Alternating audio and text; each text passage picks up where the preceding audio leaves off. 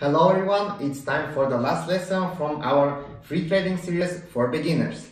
I hope that it helped you to develop your trading skills and to get more into the trading sphere. If you have any questions or suggestions for videos that we can make into the future, you can leave them into the comment section below every video and our team will answer to you as soon as possible.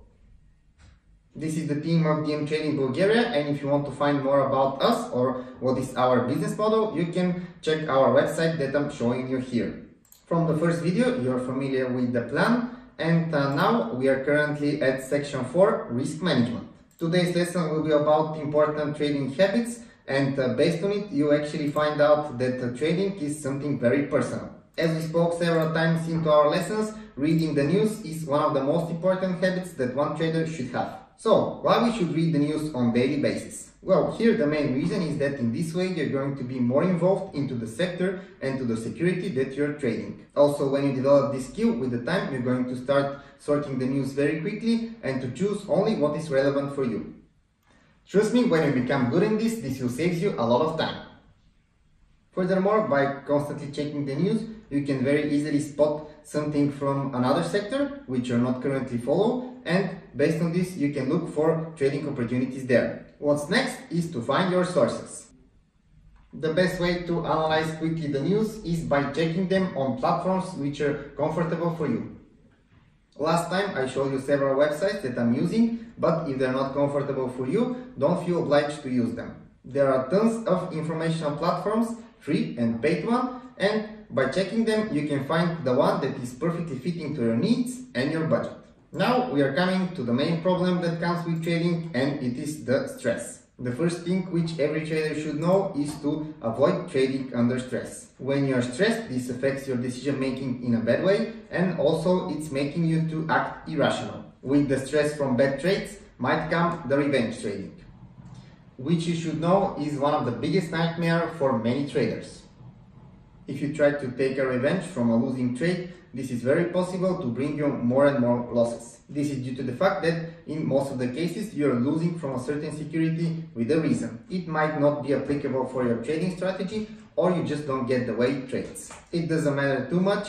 What's important here to remember to avoid this, because it might take you out of the business. So that's why what is next is to find your way to reduce the stress. It is very good if you have some hobbies, because they can take you out from the trading sphere for some time. You can refresh your mindset and come back into a better shape. Also, there are a lot of people who like to travel. This is helping a lot as well, because when you're on vacation and you travel a bit, this really reduces your stress level and you can come back ready to take over the markets again.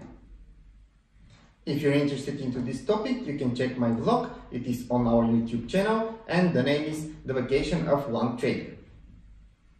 What comes next is the golden rule of money management. I've mentioned it once before and I'll do it again. And it is, don't risk more than you can actually afford to lose. This is very important, especially for beginner traders. When you're starting your trading career, it's very important to invest money only if they're not going to harm your lifestyle. Otherwise, this will make you nervous that you have to generate profit no matter what. This affects your decision making and the proper development of your trading strategy. The best way to follow the golden rule is to create your own money management. In this way, every risk that you take will be applicable to your trading strategy and your personal finance. If the amount of money that you're investing makes no difference for your lifestyle, this will make you calmer and your decisions will be more rational. In this way, you won't take unnecessary risk in order to make money and to return your investment. The finished result is that you'll probably start to make money more slowly but steadily. And in the end, don't forget that it is your bank. It is your money, so that's why when you develop a plan and your own trading strategy, don't let anyone to interfere with it and just follow your idea. Because in the end, all the bad decisions and the losses that you're realizing will be on you. Make your personal investment plan and protect your capital with good management.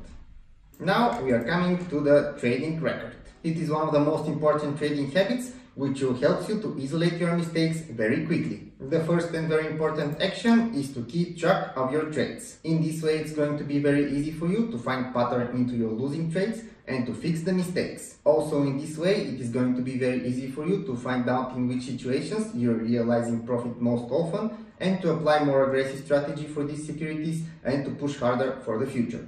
Next step is to make often reviews. In this way, you can track your progress and to see if the new changes which you're making in order to isolate the mistakes are giving the needed results, or you just need to adjust something more. It is the same with the winnings. By tracking your trades, you can see very easily if the aggressive strategy that you're implementing is giving better results for your current profitable trades. Here the most important thing to remember is to find pattern which is allowing you to maximize your winnings and to minimize your losses. And we are going to finish our lessons with the main steps that you need to follow. First is don't overcomplicate your trading. If you keep it simple, there are less things that can go wrong. Even though trading is looking very complicated in its basis, it is not like that. Because after all, there are only two ways in which the price can go.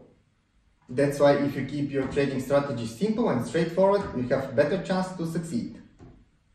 As you probably saw from this lesson, the trading is something very personal, so that's why second is to find your personal trading approach and stick to it. All the things that I told you in this lesson are aimed to give you the basic knowledge in a way to have enough time to develop as trader, to find your comfort zone for securities and for sectors, and also to personalize your strategy. Then, when you have your strategy and you stick to it, the good results will come. You just need to give it time to develop. Sometimes it takes more time than you were expecting, but if trading were easy, everybody was going to do it. That's why with properly built strategy, you're actually buying time, because during the learning period, there will be ups and downs for sure. But when it is over and you're actually starting to make money, it is for lifetime. That's why you have to be patient. Thank you very much for being part from our free trading series for beginners. I hope the lessons were interesting for you and you find them useful. We are open for suggestions if you have topics for new videos that you would like us to make. And of course, as you already know, all the thoughts that you have, you can leave them into the comments below every video. And if you want, of course, you can contact us with any of us directly. Don't forget to follow our YouTube channel, because this will help us to grow and we'll be able to provide you with more and better free content. Thank you very much for your attention. It was a pleasure for me. Bye bye.